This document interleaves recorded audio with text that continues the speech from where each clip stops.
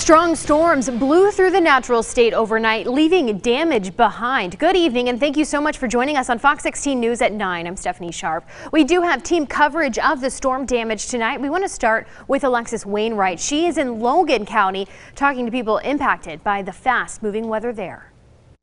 I'm standing right here on the foundation of that mobile home. Now we want to show you just how strong those winds were from that tornado, literally blowing the steps from the front of that home 14 feet away. Heavy rain, strong winds, and lightning was just the beginning Friday night as storms ripped through Logan County.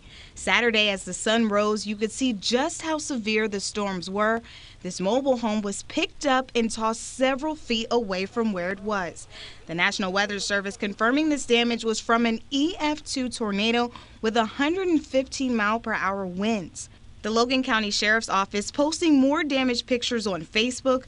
The Sheriff's Office says roofs were torn off of homes and chicken houses were destroyed.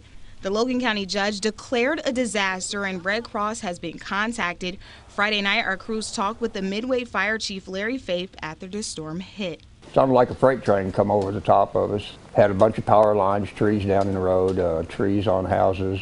Chief Faith says the family living there wasn't hurt.